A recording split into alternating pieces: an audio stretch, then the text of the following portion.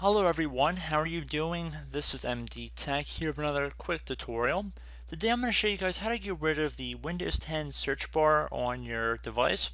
So this is going to be a pretty straightforward tutorial, and you can see this box down here where it says type to search.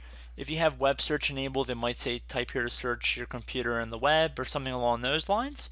If you want to get rid of that and then just refer back to searching just by clicking on the start menu and then just typing in once you have the start menu open, you're welcome to do that. And all you have to do is you want to right click on the taskbar and then left click on the Cortana button right here, and then you want to select hidden right here, and as you can see it will hide the search bar from appearing down in our taskbar. So pretty straightforward tutorial. I do hope it was able to help you guys out, and as always, thank you for watching, and I will catch you in the next tutorial. Goodbye.